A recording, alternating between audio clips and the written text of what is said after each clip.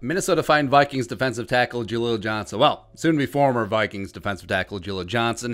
It was a 2017 fourth-round pick coming out of Iowa and was kind of high on him. Like, the potential certainly was there, but he was one of many Vikings defensive players, especially defensive linemen, who massively underachieved this season. It was in the final year of his rookie deal, and it's probably going to be like, deuces, right? But yeah, the former Hawkeye decided to trash some Vikings fans on his way out the door. It's just like, it's like farting and then leaving a room. That's exactly what Jaleel Johnson did to the Vikings fan base. So he quote tweeted a tweet from Desmond King, a former Iowa teammate, former Charger, and then current Titan, quote, and to the Chargers fam, I appreciate you too, but the negativity and saying that I'm trash is uncalled for. God don't believe you will get yours. Wow.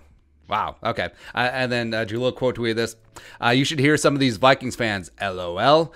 You a baller, bro. F him. Right. So now, yes, parts of the fan base are terrible. Parts of every single fan base are terrible. Like the ones who at players on social media, the ones who complain about their fantasy teams, the one who wish harm and swear and cuss and threats and all this horrible stuff. Right. They're the lowest of the low. They're scum. They are. Right.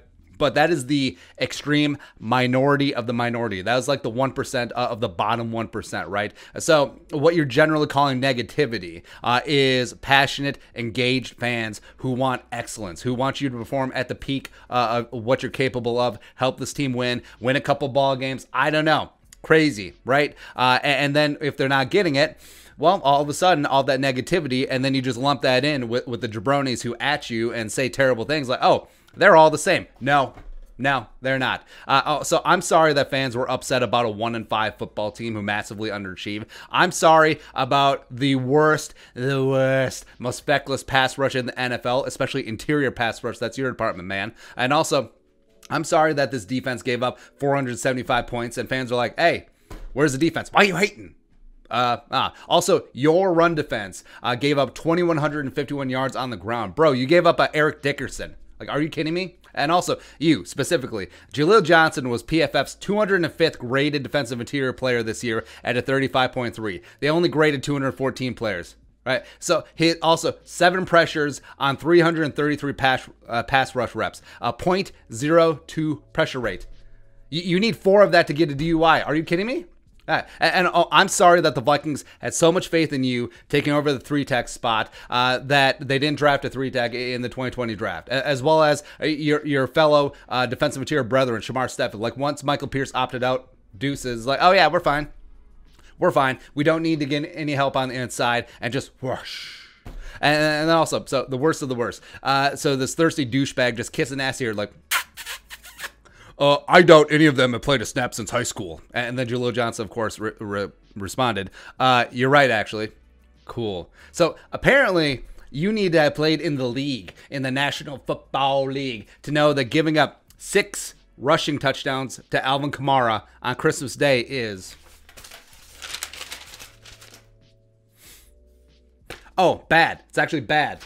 Weird, right? Apparently, you need to be a first ballot Hall of Famer on the defensive line to know that you're getting out leveraged and the guard is standing you straight up on every single play and then walking your ass backwards, huh? Apparently, you need to be John effing Randall to know that getting 0 penetration on passing downs and getting blown 4 yards off the line of scrimmage on runs is not great, huh? Apparently, you need to know that, or at least play Division I. Yeah, it's so crazy, right? Jaleel, like we said, is in the final year of his rookie deal. He ain't gonna be back. Now, there's 0% chance that he's going to be back. Well, watch him actually like re-sign like a 5-year deal because Spielman. But again, he's probably going to be gone. Taking a parting shot at a fan base that pays your salary, it's not a good look. It's not a great look. Like, if fans didn't care, that means there's no TV eyeballs, no tickets in a normal season, no merchandise, no money.